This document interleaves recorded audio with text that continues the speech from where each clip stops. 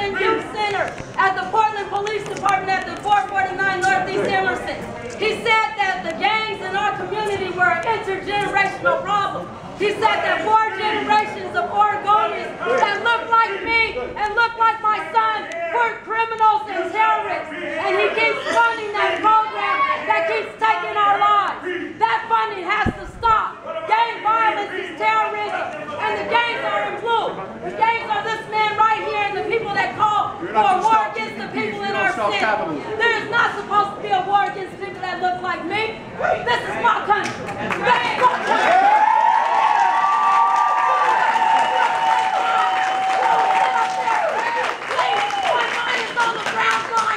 You don't do that. It's not cool. You gotta wake up. They're killing us. They're killing us, and they got us paying for it. They got us paying for all of that. They got us paying for all of that. We gotta be messed up. We stand up there worried because we came up in this meeting. We're supposed to be a meeting. And they try to get up. So is every other human being here supposed to be in this meeting? Everybody else? Why are you interrupting us? Let us speak. This is the people.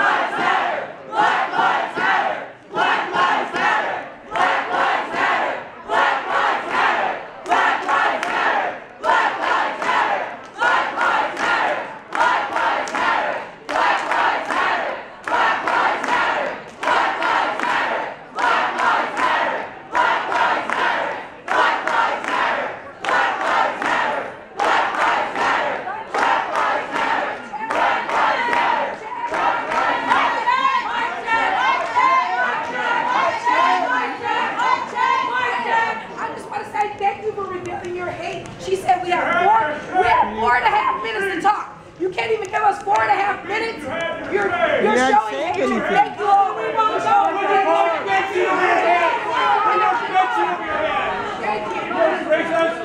Well, it's... Look around you. Look around you. This is supposed to be... We agree with you. Don't you get it? No diversity. There's no disrespect to sir, please, hear me out. Hear me out. Don't forget that. There's no disrespect to gender.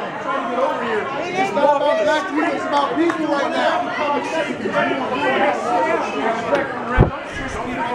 trying to respect. I'm trying to show you pay for what I'm talking about. Look at what it is. Okay, you know what's on the map, like what he's shooting in his face. Because he's all freaked out on the map. But why tell people that you hate, that they hate them, when you don't know them? Not everybody here are haters. I'm here to represent humanity. Humanity. Are you a human being? I'm here to support you. I support you. You say